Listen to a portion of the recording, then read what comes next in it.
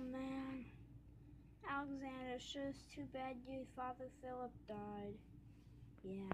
Well, it can only mean one thing. Alexander, you're king of the Macedonian horde.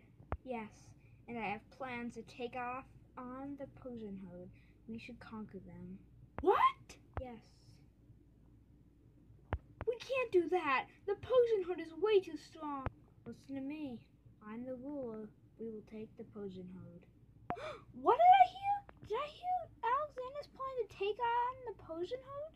Yeah, and he's gonna try to bring them into our horde. That's nearly impossible. Why, they're way more powerful than us. Yes, but I have really good plans. And guess what else? I've heard that they're on a very weak king named Darius. Yes, but still be very hard to take on the Persian horde. They're a very strong horde. Way bigger than us. I know that. They have the numbers, but we have the tactics. Well, if you're sure, Alexander, we better listen to you, because you're the leader of the Macedonian horde. Oh no, look, Darius. It looks like the Macedonian horde is going to attack us. It's okay, we can fight them off.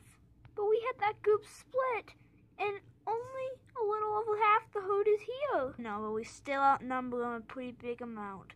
We can fight them off. If you think so, Darius.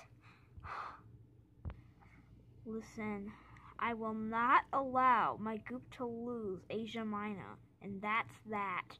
Okay, now listen. They're invading fast, but we can fight them off. Oh, look. There's the King Darius. We can fight these guys off easily.